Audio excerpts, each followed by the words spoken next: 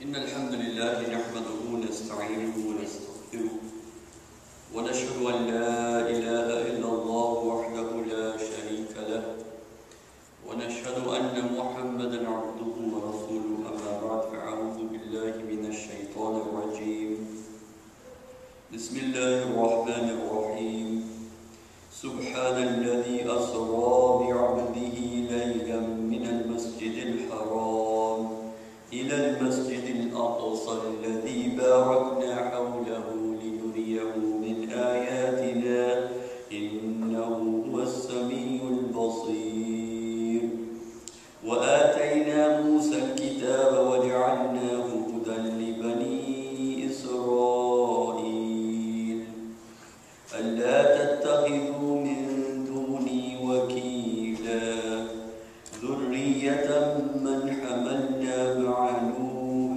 إنه كان عبدا شكورا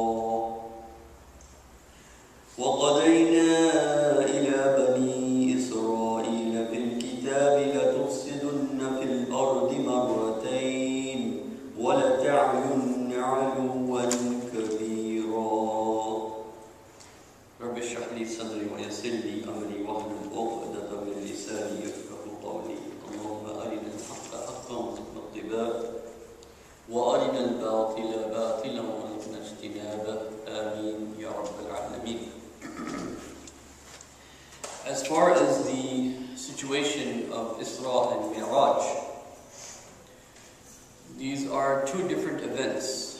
One is the Israa and the other is the Miraj.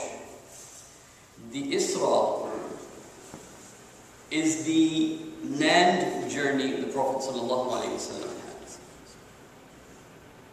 And this land journey is mentioned in Surah Bani Israel or Surah Israa. This is a very important point. And Miraj is mentioned in Surah Najm. Why these two surahs is the first point I want to make clear. Surah Israa, the main theme of this passage of Surah Bani Israel, because these are twin surahs. Surah Kahf and Surah Bani Israel, these are, you can say, they're grouped together, they complement one another. They're sister surahs. One is Subhanalladhi Asra bi'abdihi. The other is Alhamdulillah alladhi anzala ala abdihi. And then there are so many themes that are tied in together. And then you know the importance of Surah Kahf, it is the surah of the postmodern age.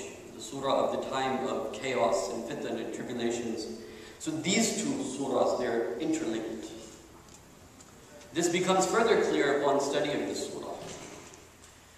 Bani Israel, Surah Bani Israel has to do with the Jewish community. And Surah Najm has to do with the pagan community. And if you remember the hadith of the Prophet ﷺ, in which the Prophet said, there will be two groups that will be groups of Jannah. One will be the group that will fight against Hind, and the other will be the group that will fight against Dajjal. And so you can say Surah Bani Israel and Surah Najm, this Yahud and Hanud, you can say this. This is where the world will go to a point where the state of Israel, the greater state of Israel, and the greater state of India, you can say, these will become like the world powers. And then the Romans will be a world power at that time too. But whether that's through Europe or whether that is through here, this is something of a different debate. But what is interesting is that Rome is becoming Rome again, just like mentioned in the hadith of the Prophet ﷺ, meaning the unification of the European community, coming to a common currency and then talking about a common army. And then, so this is just what exactly the Prophet ﷺ said. So there are two things that I want to make very clear. This should become clear from the Quranic text. Allah subhanahu wa ta'ala showed the Prophet ﷺ this journey of Mi'raj. Why? And what is the difference between this journey, according to as the Quran sees it, between this journey, the land journey, and the Mi'raj? So this distinction I want to show you first. I want to make this clear. So Subhanalladhi asra bi'abdihi, perfect is Allah, who ascended his servant, his abd. لَيْلًا مِنَ الْمَسْجِدِ الْحَرَامِ إِلَى الْمَسْجِدِ al-Aqsa, from Masjid al-Haram ila Masjid al-Aqsa to Masjid al-Aqsa. For what reason? لِنُرِيَهُ مِنْ آيَةٍ إِلَى الْمَسْجِدِ الْأَقْصَى الَّذِي بَارَكْنَا حَوْلَهُ. The Aqsa that is blessed all around it. There's blessings. So many graves of the prophets are there. So much history is there, and so on and so forth. لِنُرِيَهُ مِنْ آيَاتِنَا. So that we will show him of our ayat. Now what are these ayat? I will explain to you. لِنُرِيَهُ مِنْ آيَاتِنَا إِنَّهُ هُوَ السَّمِيعُ الْبَصِيرُ. Now this name of Allah, إِنَّهُ هُوَ السَّمِيعُ الْبَصِيرُ, is very important here. Because it means Allah is responding to something.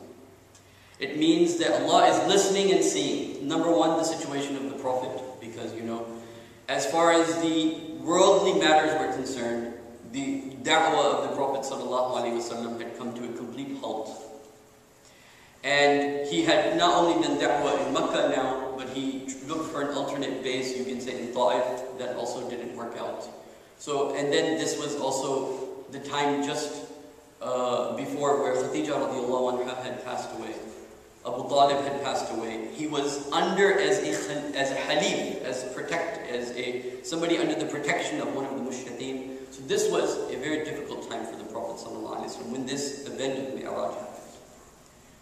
Now, compare this with the Miraj of the Prophet. Over here is لِنُرِيَهُ مِنْ آيَاتِنَا. So we will show him of our ayat. Now in Surah Al-Miraj it says, what?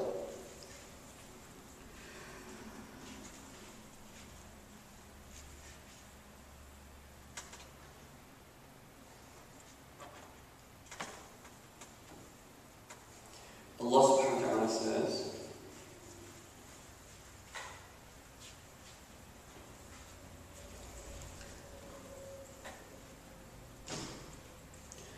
لَقَدْ رَأَى مِنْ آيَاتِ رَبِّهِ كُبْرًا. Over there, when Allah subhanahu wa ta'ala sent the messenger to Miraj, over there the ayat are called ayat al-kubra, the big signs.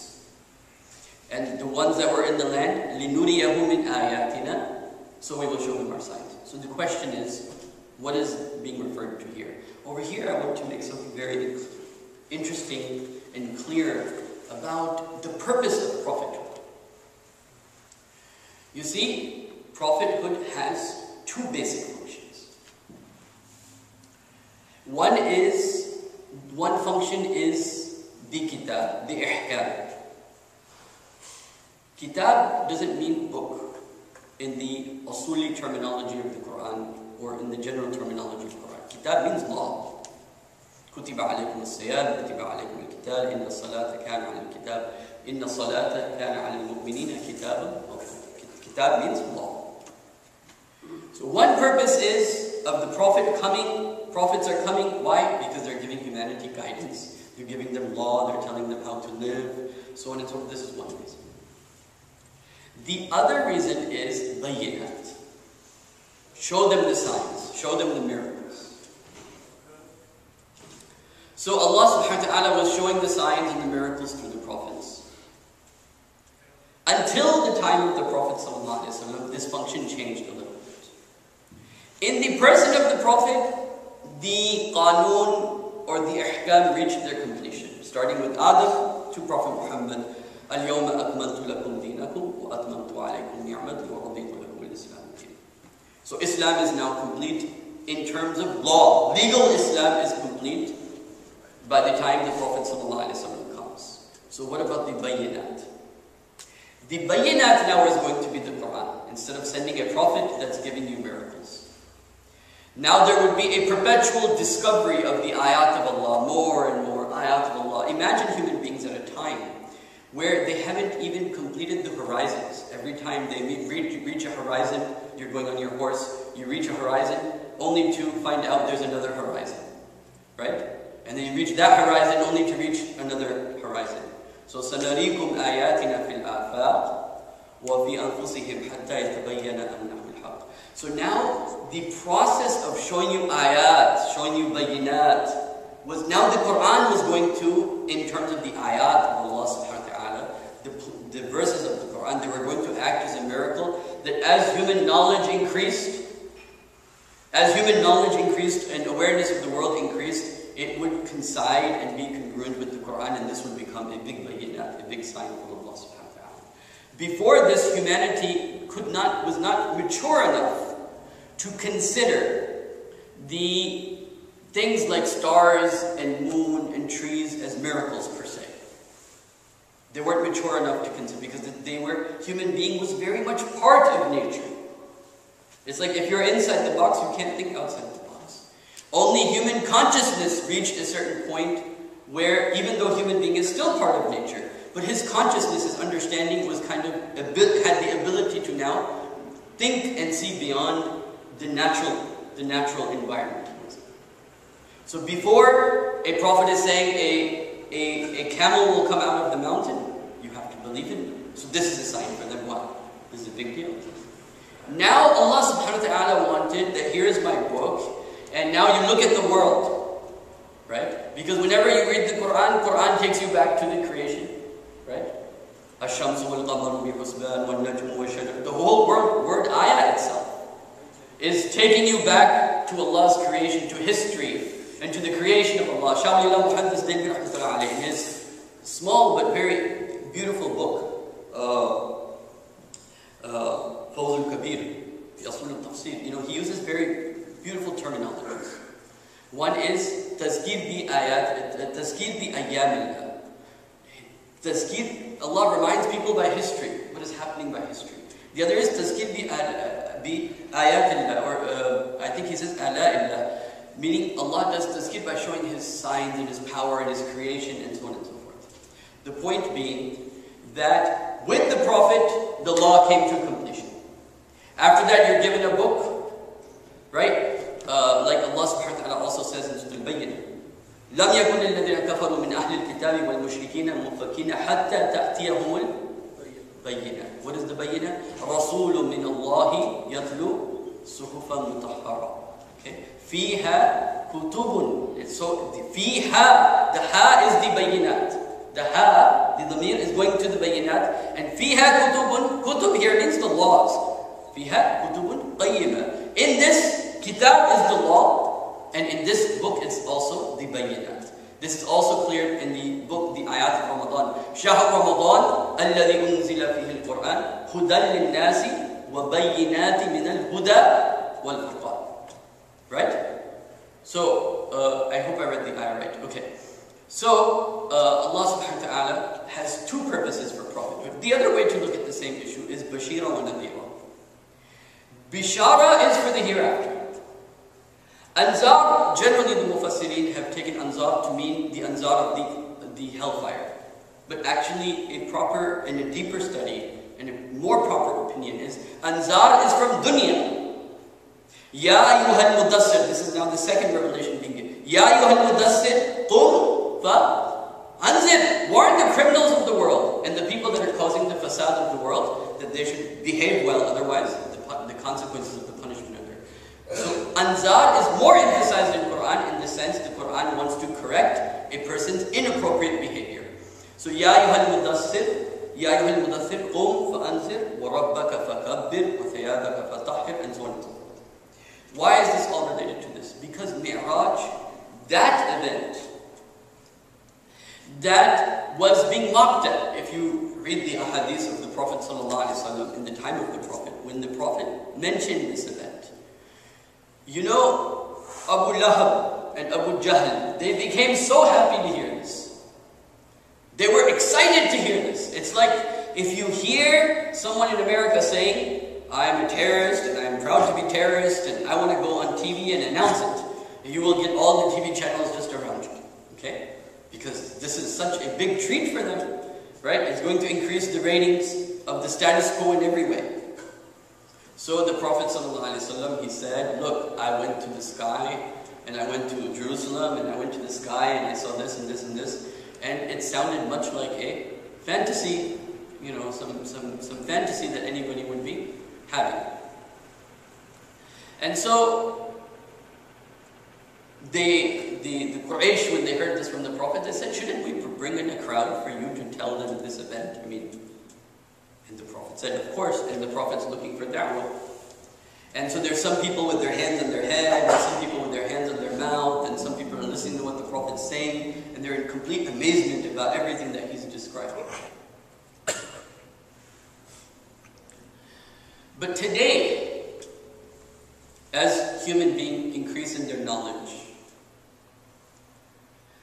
see, these things that looked like fantasies back then now become a very big possibility. Einstein, he discussed the idea that if you go 1/10 of the speed of light, time will stop. If you go what? 1/10 of the speed of light, time will stop. I'll give you an example. You're going 60 miles an hour. In 1 minute, you complete how much? 1 mile. Double your speed, so then it'll be in 30 seconds. Double your speed, it'll be in 15 seconds. Double your speed, 7 seconds. Double your speeds, 3.5. Double, double, double, double. It goes back to basically 0. And the Prophet ﷺ, to make this clear, the Prophet even mentioned that he wasn't on just anything. He was traveling on what? Not on barq, not on lightning, but buraq. Many lights, not one light. He was on many lights. Buraq is the plural of barq, thunder. So he was on an animal that went at this, and even the Prophet in the very famous hadith, the most proper hadith in the hadith literature about Miraj is by a sahabi named Sa'sa, radiyallahu anhu. He's the one who's most well known to narrate the entire saying of the Prophet, because it's very long. And to have a hadith that long is one of the is a rare thing. So Sa'sa, radiyallahu anhu, he has the hadith on this where he describes the whole event. You all have heard these events, that he went to the first sky and then they asked him in second and third. So I'm leaving that out because you already heard that. I want to talk about other things that go around that. So, Sa'sa radiallahu anh, he says, the Prophet said, sallallahu alayhi wa sallam, that when he was on this animal, basically a horse with wings of some sort. So this animal had wings, meaning he was angelic. A part of him, part of this animal had angelic elements. And he was a horse, so it had earthly elements too. So it was a combination of these. And so, the Prophet ﷺ said that wherever my gaze would go, he would be going at the speed of my gaze. Meaning he would be at the speed of, going at the speed of your gaze is basically the speed of light. You see, at nighttime you see the stars, and you're from here to that star, that's millions of light years. So the Prophet ﷺ said, as far as my gaze would go, his speed would be in the gaze of my sight. So these things that were laughable at the time of the Prophet ﷺ, because they had other miracles to look at. The Prophet himself was there. The ijaz of Quran, and these were things that they were able to appreciate. Today, we're able to appreciate another aspect of the Quran, another aspect of the miracle of Quran.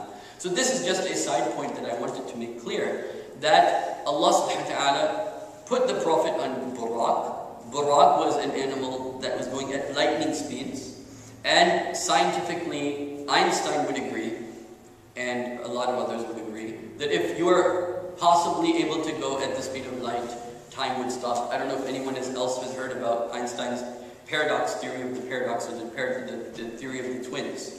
Basically, Einstein's theory is that if there are two brothers, and they're twins, and they're 20 years old, and one goes in a spaceship at the speed of light, and this one lives on Earth till he's 60, 70 years old, when this one will come back, the one that's going at the speed of light, he will still be 20 years old, because he stopped his time. By going at that speed, his time had stopped, as we discussed mathematically. His time had stopped. He was going at the speed of light, time didn't increase for him. But the man who was living on Earth, his time has not stopped. His time is still continuing. And this is a phenomenon that's very well known with people that work on satellite GPS and so on and so forth, because the GPS timing always goes behind the Earth time. It always falls behind, so they have to always adjust the GPS timings. Even the planes, they will fall, the ones that are supersonic planes, they will fall a few seconds, milliseconds behind the atomic clock, because of their going faster and faster. So there is something about going fast and the decreasing of the speed of time. This is like a scientific fact. Okay. And so Allah subhanahu wa ta'ala says to the Prophet sallallahu alayhi wasallam about this Isra and about when this occurred. So the Prophet sallallahu alayhi wasallam, he is, you can say, disheartened that people have not responded to his da'wah, they have not responded to his call. And so Allah subhanahu wa ta'ala is telling, so in that time where this happened, Allah subhanahu wa ta'ala took the Prophet sallallahu alayhi wasallam to a journey. Now, what is this purpose of this journey? لِنُرِيَهُ مِنْ آيَاتِنَا. So we will show him our ayat. We will show him our signs. Now, I have to go very quickly to the next passage because the Quran is all interlinked. The Quran is all what? The Quran is the most coherent book in the world. But you just have to dig a little bit to see how it is interconnected. So Allah subhanahu wa ta'ala says, look, Subhanalladhi asra bi'abdihi. Allah is the one who took up his servant. Layla min al-masjid al-harami ila al-masjid al-aqsa. At the night time, from masjid al-haram to masjid al-aqsa. Alladhi barakna hawlahu. So there's a lot of barakah all around this area. This place is a place of barakah. Now, I'm going to give you the answer first. And then I will give the explanation. Or the conclusion I'm going to give to you first. In this moment of being disheartened, the reason Allah subhanahu wa ta'ala took the Prophet to this first journey, which is the Isra, the land journey, was to show the Prophet sallallahu alaihi wasallam the final result, the final triumph, the final victory of where in the map of the world it will be that the Muslims will have their final victory and their final triumph. Okay, I've given you the conclusion. Now I will go into the how and why in the details. So the Prophet was disheartened, and Allah subhanahu wa ta'ala said, let me take my abd, my servant, and show him what his ummah is going to do, and what his ummah will be able to accomplish. And then the Miraj was for what? The purpose of the Miraj was to make clear to what are those things and qualities that we should either be away from or towards to reach that goal. For example, this is the very same subject. Remember, there are two ayats that were given to the Prophet. This is an ayah about the Isra and then the other one about Miraj. But when the Prophet was with Allah, he got how many ayahs? Two ayahs. What is the theme of those ayahs? آمن الرسول بما أنزل إليه من ربه والمؤمنون كل آمن بالله وملائكته وكتبه ورسله لا نفرق بين أحد من رسله وقالوا سمعنا وأطعنا غفرانك ربنا وإليك المصير لا يكلف الله نفسا إلا وسعها. Okay, now from here لها ما كسبت وعليها ما اكتسبت ربنا لا تؤاخذنا إن نسينا وأخطأنا. Dua starting from here, and then I want to give you the فانصرنا على قوم الكافرين. That was given over in the Miraj. The map of that was given on earth. And all the things, stay away from interest, women should be careful of their satar and hijab, and the things that the men should stay away from. And this is why the Prophet was shown the bishara as well as the negative result. Meaning, the Prophet was shown that, that is where the Prophet sallallahu alaihi wasallam, when he said that I saw most of the women being in the hellfire, meaning most of the people in the hellfire will be women, but according to another hadith, most of the human beings in Jannah will also be women because one man will have many wives. So anyway, that being a side point, the point I'm trying to point to is when the Prophet went to Miraj. Miraj was the instruction, and then finally the Ummah was given what? The gift of the 5 prayers, right? Salah. Why? All of this was ta'inu bis-sabri was-salah innaha lakabiratun illa 'ala al-khashi'in. All of these 5 prayers and everything to arm the ummah so that they can reach that final goal, which is the victory. And by the way, we should not be shy of this. I know that CBS and these Orientalists, they've made a big deal about Muslims talking about what in philosophy or in theology is called the subject of eschatology. What will happen in the future? Okay? What will happen in the future? you know, the end of times, if you read the Christians' version of end of times, it's far worse than ours, if you want to look at it even from the negative perspective. And the Jewish idea of the end of times is far worse than ours also. Okay? So this, you know, the hadith in Sahih Bukhari, the one that they take, they say, oh, Abdullah, come here, there's a Jew behind the tree, kill him. I don't know if you heard these things on TV and every now and then, you know, oh, Muslims believe that this will happen. Well, the answer to this is one Shiekh in Saudi Arabia, he gave a very good answer to all of this. Okay? This is one of the greatest scholars Arabia has produced in this century. Some people have called him the Imam Ibn Taymiyyah of this century, just to give you an idea. And this is Sheikh Safar Hawali. He was put in prison in Saudi Arabia for many years and so on and so forth. He wrote a book, Wa'dul Haq, Wa'dul Batil. The true promise and the false promise. He says, okay, this should be our attitude, exactly what he said. Look, there's a true promise and there's a false promise. Let's see which promise will come true. You have a certain idea of the end of times will be like this. You know, the Christians have an idea of the end of times will be like this. So okay, no problem. Let's see which of the end of times really happens. Which of the end results comes about to be true. And this is, and you know, in the Islamic version, the Christians, they also become, in the Sunnah, the Prophet said, the Christians would also become Muslims. So the whole world will basically, the majority of the world will become Muslim. Anyway, coming back to these ayat, so this is about the land journey. The purpose of the land journey is, as it will become clear from the passage again, that, look, the battle lines have been drawn. You, O Muhammad sallallahu alaihi wasallam, you don't have to worry. Your ummah will rise up, and this moment of grief and disappointment, don't let it dishearten you, but there will be other days and better days. Now, this is you could say, the Prophet ﷺ has been told this will happen. And our answer to the world is, well, if it's true, it'll happen. And if it's true, then it's good for us, right? So, Allah subhanahu wa ta'ala then says, وَآتَيْنَا مُوسَى الْكِتَابَ. And over here, the point that is being mentioned in these ayat, these two ayat, before the main points start coming in. I will just translate first. وَآتَيْنَا مُوسَى الْكِتَابَ, and we gave Musa ﷺ the book. وَجَعَلْنَا هُدًى لِبَنِي إِسْرَائِيلَ, and we made this book the guidance for Bani Israel.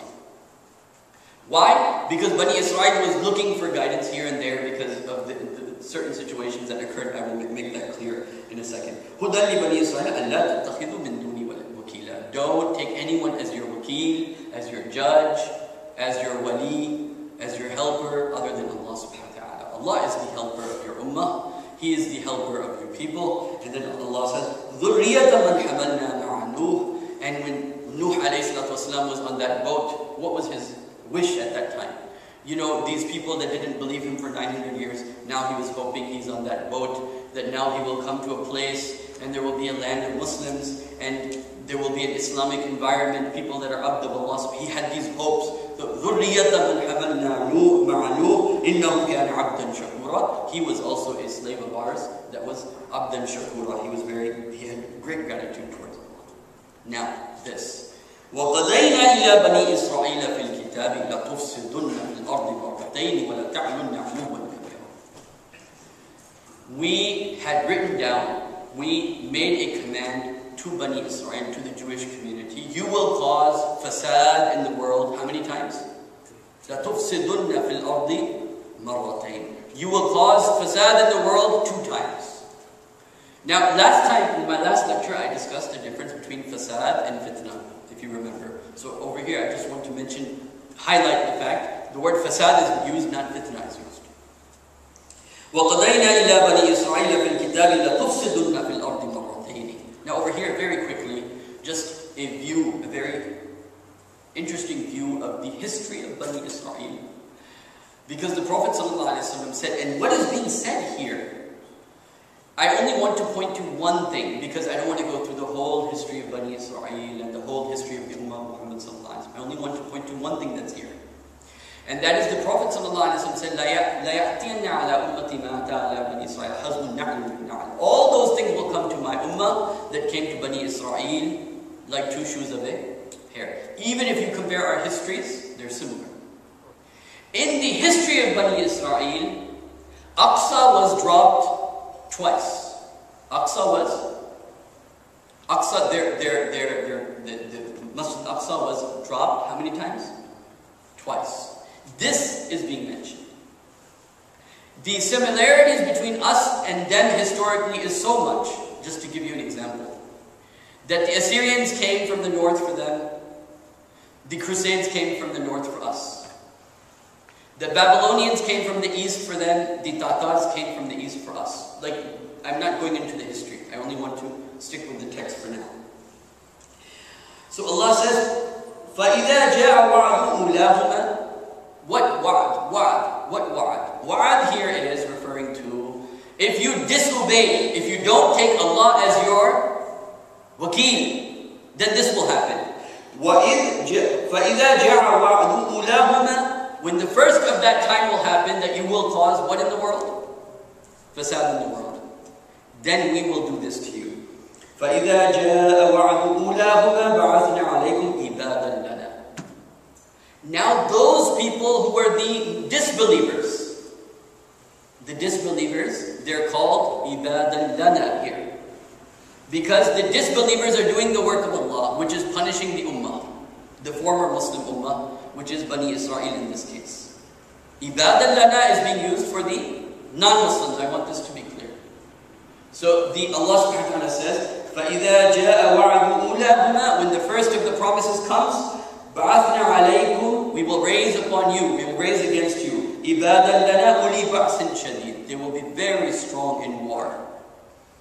فَجَاسُوا خِلَالَ الدِّيَارِ. And they will even enter your houses. وَكَانَ وَعْدًا مَفْعُولًا. And this is a promise that is fulfilled. It's done. So Bani Israel had their first rise with Dawood and then Sulaiman. And then after that they had their decline. And the decline happened when these armies came and invaded them. Just like we had our first rise, and then the Crusades happened, and then the Tatars came, same thing. Okay, so this is the first. When the Crusades came, what happened? They took away what? But Aqsa. Because the theme here is Subhanalladhi asra bi abdihi layla min al-masjid al-haram ila al-masjid al-Aqsa. The rule of the world. This is the key now I'm about to give to you. Historically, this is a fact. Whoever historically ruled Jerusalem ruled the world. And when Isa ﷺ will come back, he will rule from Aqsa. His Dar al-Khilafah will be Aqsa. Whoever rules Aqsa rules the world. This is why Aqsa is so important. The issue of power and the issue of being power conscious, this is extremely important, especially in Islam, because Islam says, just like the angel said, أَتَجْعَلُ فِيهَا مَا يُفْسِدُ فِيهَا. Are you going to cause? It's our responsibility to not let there be fasad. And in fact, the word taqwa, what does the word taqwa mean? Taqwa is God consciousness of His power. To be conscious that if you don't take the proper action, Allah can take action against your wrong action, whether in this life or the next life. This is taqwa. Taqwa is knowing Allah can take action against your wrong action. This is it. Saving yourself from Allah taking an action against you. This is what? This is the essence of taqwa. Protecting yourself from that point, the point from which Allah then will respond with something either in this life or the next life. So Allah subhanahu wa ta'ala is taking to the Prophet ﷺ to that area of the world that if you have control of it, you have control of the world. This is the historical reality of that. There is a certain reality behind the effect of it was, and it's no wonder that it was during the Dar al-Khilafah of Omar radiallahu anhu that we what? We got Aqsa in our hands. So as long as a community has control of Aqsa, they're in control of the world. So this means that there are people, I don't want to go into details, but there are people in the Christian world, in the Jewish world, and unfortunately not in the Muslim world, who are very eager to get to that point where Aqsa becomes their central possession. Okay? Anyway, so let us continue. So Allah subhanahu wa ta'ala says that, we sent our servants against you. And these servants are who? Muslims? Huh? Or non-Muslims? We sent the non-Muslims, they were Muslims, right? So Allah says, what? Allah says, فَإِذَا جَاءَ وَعْدُ أُولَاهُمْ. The first of those promises come. Which is what is that? فَإِذَا جَاءَ وَعْدُ أُولَاهُمَا. Huma is what? لَا تُفْسِدُنَّ فِي الْأَرْضِ مرتين. Huma, right? Twice. فَإِذَا جَاءَ وَعْدُ أُولَاهُمَا. When the first promise that you will cause fasad in the world will happen, then we will send our servants against you.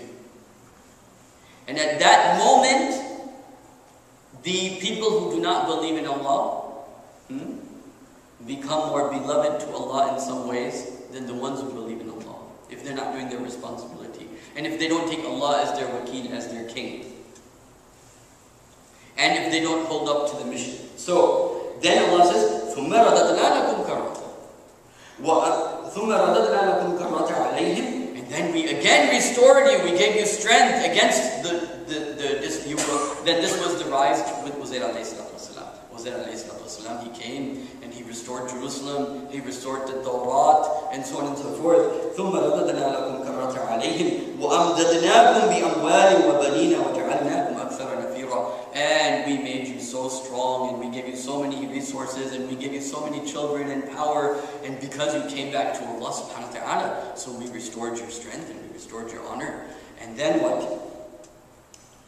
إِنْ أَحْسَنْتُمْ أَحْسَنْتُمْ لِأَنفُسِكُمْ. If you do good, you do good for yourself. وَإِنْ أَسَأْتُمْ فَلَهَا. And if you do evil, it's for yourself, meaning it's against you. Meaning the history revolves around your attitude as an ummah to your attitude toward the deen. When the Muslims are good to the deen, then they rise, they have honor. When their attitude is negative to the deen, then they go down. So, وَإِنْ أَحْسَنْتُمْ أَحْسَنْتُمْ لِأَنفُسِكُمْ وَإِنْ أَسَأْتُمْ فَلَهَا فَإِذَا جَاءَ وَعْدُ الْآخِرَةِ. And when the second promise came, which is what? This is now very, very important and very, very interesting, especially in relationship to the two ummahs. When Zakaria ﷺ was there, if you remember, it was at the beginning, he was murdered by who?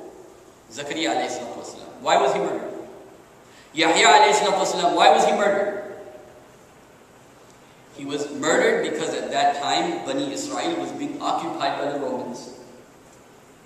He was being occupied by the Roman Empire. And the Roman Empire did not like the Sharia and Muslims practicing their deen. And so they killed Zakaria. They killed Yahya ﷺ. Then they tried to kill, after that, third is Isa ﷺ. Again, the same situation will happen. The Roman Empire will be there, and Isa ﷺ will be coming down. So this similarity is also there. So anyway, Allah says, فَإِذَا جَاءَ وَعْدُ الْآخِرَةِ. And this is when the people of Bani Israel, they were lost in what at that time, historically, it's called hedonism. The principle of pleasure. Hedonism is principle of pleasure. They wanted to live a life of pleasure, forget about their deen, don't worry about the Sabbath. By the way, the Sabbath starts on Friday, but that's a separate issue. Don't worry about the Sabbath, don't worry about the commandments, don't worry. But the Muslims of that time, they had gone into the Roman Empire and completely become Roman, And so now Isa ﷺ was telling them, no, you can't do that. So they tried, Zakaria tried this, Yahya ﷺ tried this, then Isa ﷺ tried this. And so they tried to kill also Isa ﷺ. The point being here is that the Muslim Ummah was now again reoccupied by foreign powers and foreign entities. And again here, the power that the Roman Empire had in comparison to what the Bani Israelis had was nothing. There was no ratio proportion, or very little ratio proportion between their power. So Allah subhanahu wa ta'ala says, فَإِذَا جَاءَ وَعْدُ الْآخِرَةِ. So in our ummah what happened? Through the Crusades, Aqsa was lost, and then regained through Salahuddin Ayyubi. Now again a second time will come that Aqsa will be lost. Because why? Why will it be lost? It will be lost because the Prophet, number one, in some of the ahadith he's given this ishara, by the way. The Prophet said in one hadith, the people that die defending Aqsa will be martyrs. So this is one hadith, but more specifically, because the Prophet, all those things will happen to my ummah that happened to Bani Israel, number one, and specifically the things that are being pointed out in the Quran. What is being pointed out in the Quran here is losing Jerusalem, losing Masjid al-Aqsa is being pointed out here. So Allah subhanahu wa ta'ala says, فَإِذَا جَاءَ وَعْدُ الْآخِرَةِ لِيُسُوا وُجُوهَكُمْ. Now this time when they enter, they will enter to humiliate your faces, to disgrace you like we're being today. وَلِيَدْخُلُ الْمَسْجِدَ كَمَا دَخَلُوهُ أَوَّلَ مَرَّةٍ. And they will enter your masjid just like they did the first time. And then in history, this is in 62 AD, I think it is, when the fall of the temple happened, when it basically came to a complete end. فَكَمَا دَخَلُوا أَوَّلَ مَرَّةٍ وَلِيُتَبِّرُوا مَا عَلَوْا تَتْبِيرًا. Not even a brick of that Aqsa will remain. Now, this event of the Aqsa falling down, and then the Ummah rising up, and then the Aqsa falling down, what does this have to do with Miraj? What does this have to do with the first ayah? By the way, let me just finish this. Allah is then saying to the Jewish people, look, this is your history. And saying to us, look, this will be your history. عَسَى رَبُّكُمْ أَن يَرْحَمَكُمْ. Maybe still Allah will still have mercy upon you. Maybe you will be one of those people that are saved. إِنْ عُدْتُمْ عُدْنَا وَجْعَلْنَا جَهَنَّمَ لِلْكَافِرِينَ حَصِيرًا إِنَّ هَذَا الْقُرْآنَ يَهْدِي لِلَّتِي هِيَ أَقْوَمُ. By the way, Surah Al-Kahf is very important in this relationship. I just want to share with you what is Surah Al-Kahf saying? And by the way, the translations, they kind of make a mistake. Look at this. Alhamdulillah alladhi anzala ala abdihi al-kitaba wa lam yaj'al lahu iwaja. There's no Quran, there's no crookedness. It's plain talk, it's straight talk. And that is what?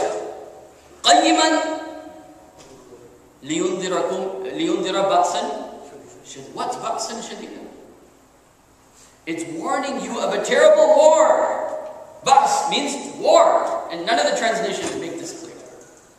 There is, you can say, a World War III being declared in the Quran. لِيُنذِرَكُمْ, Ba's. What is Ba's? Ba's is war. Hardship and war, more specifically. لِيُنذِرَكُمْ بَأْسًا شَدِيدًا. A very severe and a very hard war that will take place. This again is referring to the end. When the end lines, the battlefields are drawn. بَأْسًا شَدِيدًا. لِيُنذِرَكُمْ بَأْسًا شَدِيدًا. Right? So, over here, عَسَى رَبُّكُمْ أَن يَرْحَمَكُمْ إِنْ عُدْتُمْ عُدْنَا وَجَعَلْنَا جَهَنَّمَ لِلْكَافِرِينَ حَصِيرًا إِنَّ هَذَا الْقُرْآنَ يَهْدِي لِلَّتِي هِيَ أَقْوَمُ. The Quran guides to what is most straight. وَيُبَشِّرَ الْمُؤْمِنِينَ الَّذِينَ يَعْمَلُونَ الصَّالِحَاتِ أَنَّ لَهُمْ أَجْرًا كَبِيرًا. Now, over here that I want to mention. What is the relationship between mentioning, why did Allah mention the Israa of the Prophet, and then right after that mention the whole history of Bani Israel, the rising and the fall of Bani Israel, losing the Aqsa, Masjid al-Aqsa twice of Bani Israel. Why did Allah do this? Why? To tell the Prophet ﷺ that the da'wah work goes up, the da'wah work goes down, the ummahs go up, the ummahs go down, but finally what will happen? Finally it will be that Islam will see the day. Islam will find itself superior. But yes, sometimes da'wah is hard. Nuh alayhi salatu is also mentioned because he did da'wah so much, and the Prophet felt like in the position of Nuh alayhi salatu that I've done everything for these people, they're not believing me. And so with this now in mind, now just go over these ayat very quickly, and then I will talk about the other aspect, which is Subhanalladhi asra bi'abdihi. Perfect is the one who took his servant Layla min al-Masjid al-Harami ila al-Masjid al-Aqsa. He took his servant from Masjid al-Haram to Masjid al-Aqsa. Alladhi barakna hawlahu. This is a very blessed place that people are fighting for. لِنُرِيَهُ مِنْ آيَاتِنَا. Because we will show him our signs. Our signs for what? Our signs for the coming events. are signs for the coming events, what will happen in the world. إِنَّهُ وَالسَّمِيعُ الْبَصِيرُ. And Allah is listening and He is seeing. وَآتَيْنَا مُوسَى. And now Allah is saying, look at the people before they went through this thing. So وَآتَيْنَا مُوسَى الْكِتَابَ وَجَعَلْنَاهُ هُدًى لِبَنِي إِسْرَائِيلَ أَلَّا تَتَّخِذُوا مِن دُونِي وَكِيلًا. Look, Allah subhanahu wa ta'ala says, I'm your wakil, I'm your judge. Don't take anyone other than me as your judge.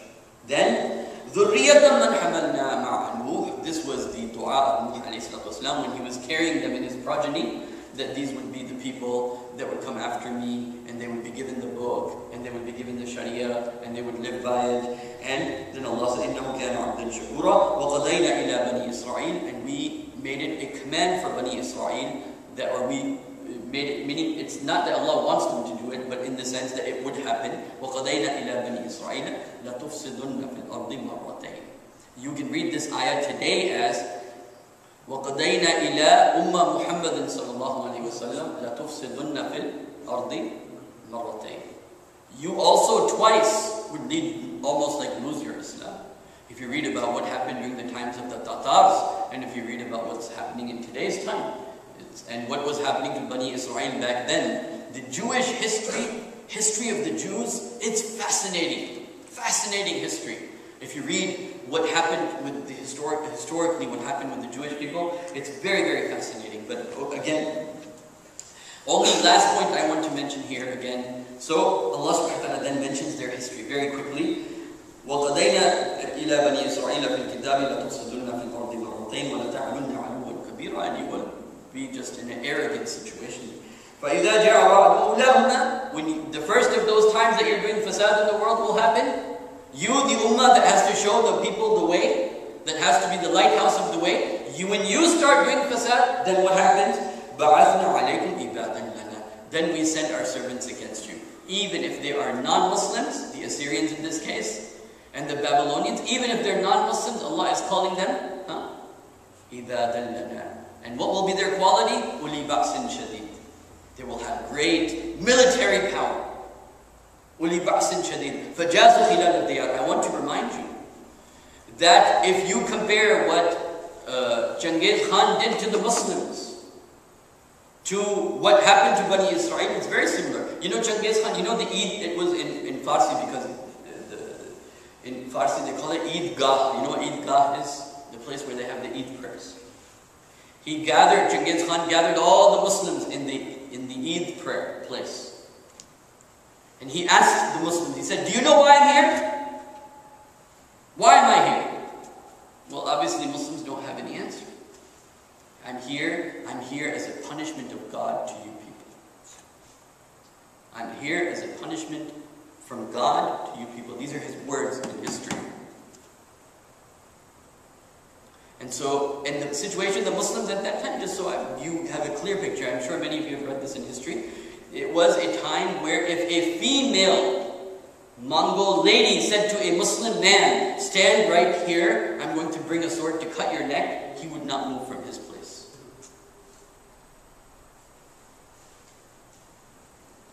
This is what happened to the Muslims when the Tatars were.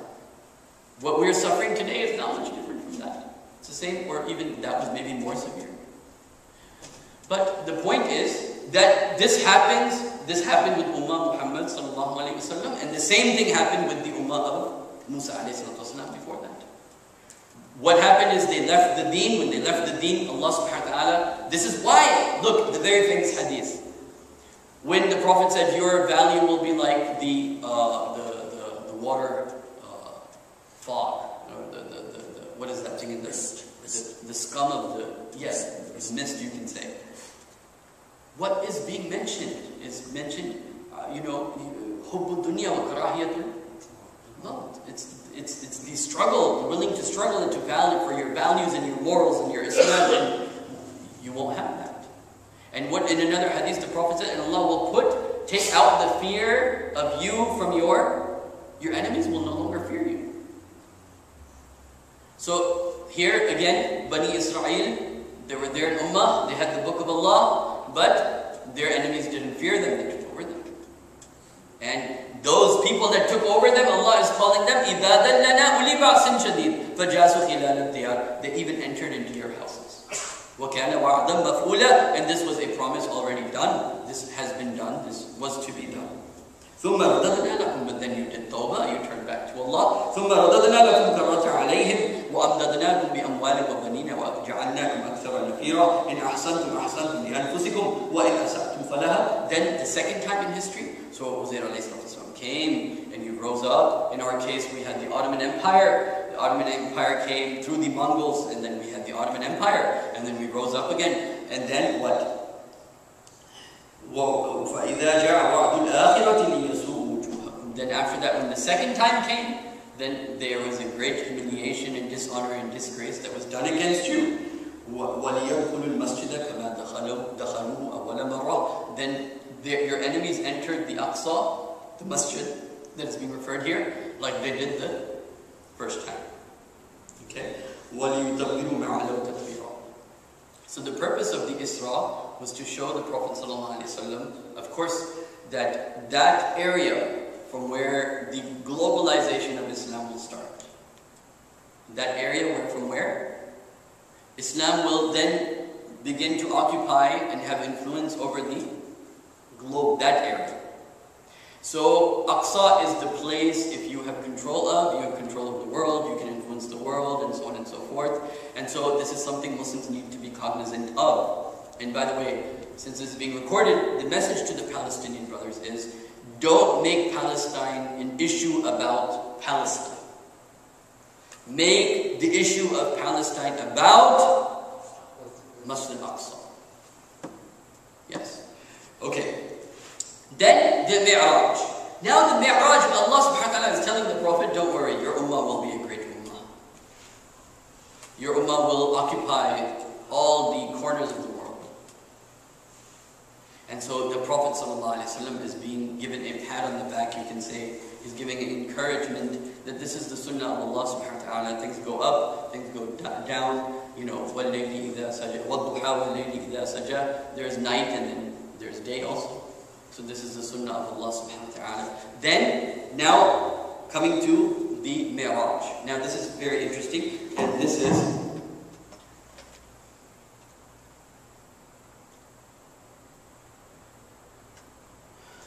so Allah subhanahu wa ta'ala says, by the way, this part of the Quran, Surah Al-Najm. Now Surah Al-Najm has to do with the pagans. And Surah Bani Israel, as I mentioned, has to do with Bani Israel. And as I mentioned before, the hadith of the Prophet ﷺ, where the Prophet said that there will be two groups that will be entering into Jannah. The first group is the one that fights against India, and the second group is the one that will be fighting against Dajjal. I want to give you some details of this, more details at another time when I have more space to talk. And that is the role of Mahdi. This also should be clarified here, because I will be talking. The main role of Mahdi will be the Prophet ﷺ. He has been sent. If you in fact pick up Sahih Bukhari, and where you pick up the description of Mahdi, and one of the narrations in there is very interesting, and that is this. I'm going to explain to you. Imam Muslim, rahmatullahi alayhi, he seems to be putting these two things together, and he's correct. And that is, the purpose of prophethood is what? This is the hadith mentioned in, let me tell you the hadith very quickly. Aisha radiallahu anha, the Prophet said something that, you know, Islam will have a decline. And Aisha radiallahu anha says, how is that possible, that Islam will have a decline? And then she reads the ayah, وَالَّذِي أَرْسَلَ رَسُولَهُ بِالْهُدَى وَدِينِ الْحَقِّ لِيُظْهِرَهُ عَلَى الدِّينِ كُلِّهِ. Allah sent His messenger and His deen al-haq to make it prevail. And then the Prophet ﷺ said, well, this is in the end. This is in the chapter of the Mahdi of Imam Muslim. This hadith is there, almost seemingly out of context. But if you also look at majority of the Mufassirin, they have quoted this ayah, وَالَّذِي أَرْسَلَ رَسُولَهُ بِالْهُدَى وَدِينِ الْحَقِّ, in reference to the coming down of Isa ﷺ also. But I'm not going into this issue. What I want to mention is the role of Mahdi should be clear. Simply, very simple. The Prophet ﷺ has passed, meaning he's gone to the next world. And there had to be somebody from his family who witnesses, somebody from the family of the Prophet who is guided, who is what?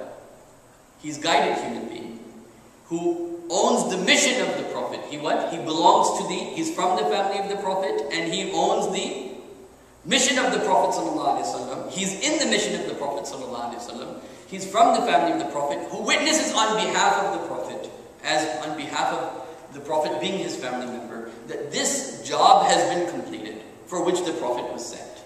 هُوَ الَّذِي أَرْسَلَ رَسُولَهُ بِالْهُدَى وَدِينِ الْحَقِّ لِيُظْهِرَهُ عَلَى الدِّينِ كُلِّهِ. If you read the ahadith, the role of the Mahdi basically ends up to a certain point. Up to the military expeditions, you find the role of the Mahdi. But after that, you only find the role of, when you bring up all the ahadith, you only find the role of Isa alayhi salatu wasalam. Where he will get married, he will rule the Muslim world for 40 years. The role of the Mahdi comes to a complete end. The other thing you'll find very interesting is that when Isa alayhi salatu wasalam comes down, and after a few wars that they'll have, the Mahdi will take an army to India and China to fight there. And Isa alayhi salatu wasalam will take the army to Israel to fight there. So there will be one army that will be fighting in Hind. This is because these borders, I don't know if they'll remain or not. I don't think the world will have the same borders by this time. And that all will happen very soon now. The borders of the world will be very different. I can prove to you. Look, the Prophet ﷺ said, Ahlullah will walk from Iraq to Mecca to meet the Mahdi. Right?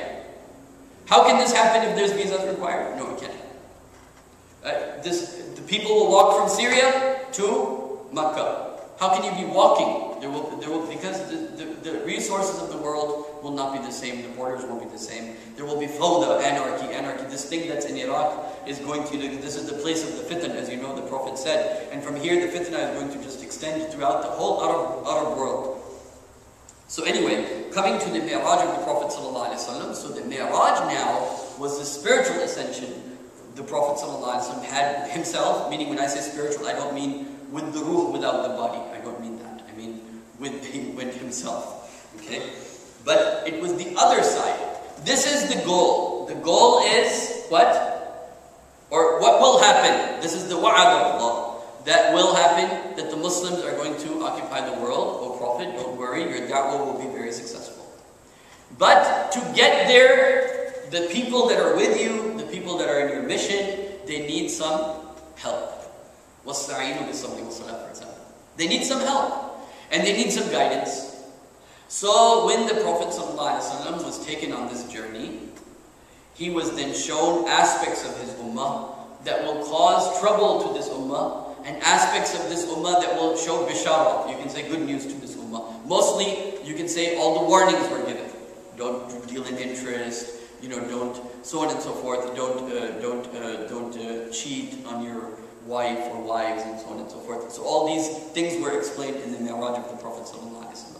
One thing that, before I forget, because it's a very important sunnah, and especially what is happening nowadays, I can't go into too much detail, but one of the most interesting things that are not talked about, but the Prophet made this statement when he went to Miraj. The Prophet ﷺ was told in Miraj that the hijama, who knows what's hijama? Hijama is the bloodletting sunnah of the Prophet ﷺ, which is almost dead. And it is such an important sunnah that imagine this, the Israeli army does blood hijama. The Israeli army does hijama every 6 months. I don't know, you've spent time in Saudi Arabia. Have you ever seen people take blood out from the back? In here also does people, and in Makkah, when people go for the Hajj, they take the blood out from the back. They take the dirty blood out.